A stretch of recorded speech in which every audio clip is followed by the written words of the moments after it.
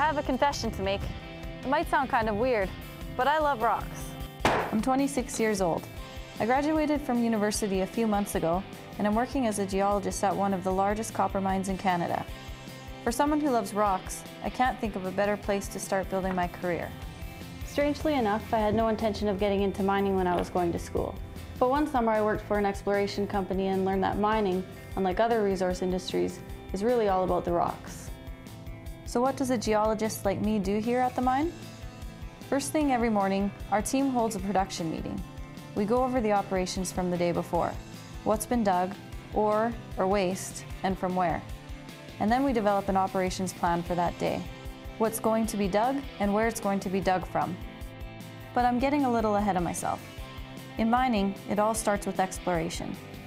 Geologists like me use a series of clues on the Earth's surface to identify minerals and metals. Then we work with a team and with special equipment to assess the value of the deposit. Sometimes the discovery turns into a mine, like the one where I work. Our team here is a highly motivated group of professionals. We want to get things done. My colleagues are approachable and are always willing to help, which is important for someone like me who's just starting out. I'm also responsible for weekly production reports, tallying the numbers in terms of average grade of the ore, waste, and other things.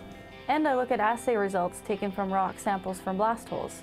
These reports tell our operations people exactly where to dig and what rock to take as waste and which is ore for processing. Sure, reports are important, but what I really enjoy is getting into the pit to see a wall being dug, or into the mill to discuss rock hardness and blending. Every day I take a pit tour with a superintendent or pit supervisor to see what kind of progress we've made at the face of the mine. I also do a lot of driving around on my own so I can see things and talk to people.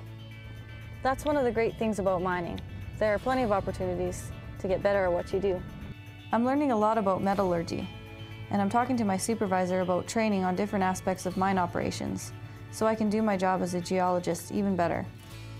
I might even take advantage of a company exchange and go work for a little while in somewhere like Alaska, Chile, or Peru. But right now, the only place I'm interested in going is to the top of this rock. Did I tell you I love rocks?